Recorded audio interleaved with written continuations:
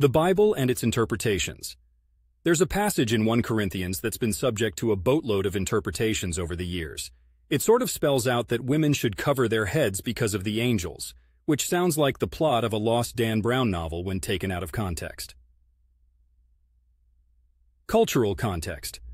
You've got to remember that the Bible was written in a time that's as different from today as Portland is from ancient Corinth.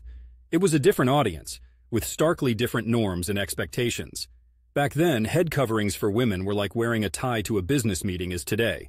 Pretty standard fare. Changing times fast forward a couple thousand years. Society has evolved, and Christianity has trucked along through countless cultural landscapes. That little verse about head coverings, it's been interpreted in just as many ways. Some Christian groups, out of a deep respect for what they see as a biblical directive, still hold to the practice. But many others view it as a cultural guideline that was relevant for the time, but not a strict religious mandate for all eternity. Interpretative flexibility.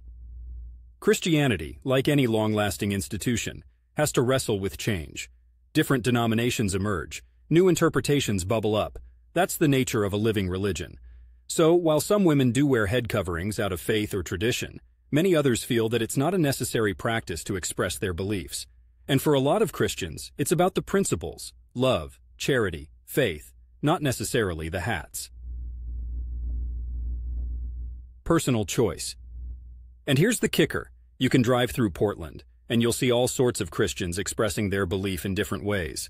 Some might be blasting worship music in their Subarus, others are quietly volunteering at the local food bank. The point is, religious expression is personal and multifaceted. So, why don't all Christian women wear head coverings? Because religion, much like everything else in this life, is rarely one size fits all. It's interpreted, reinterpreted, and lived out in a myriad of ways. And in the end, that diversity might just be what keeps the whole thing going.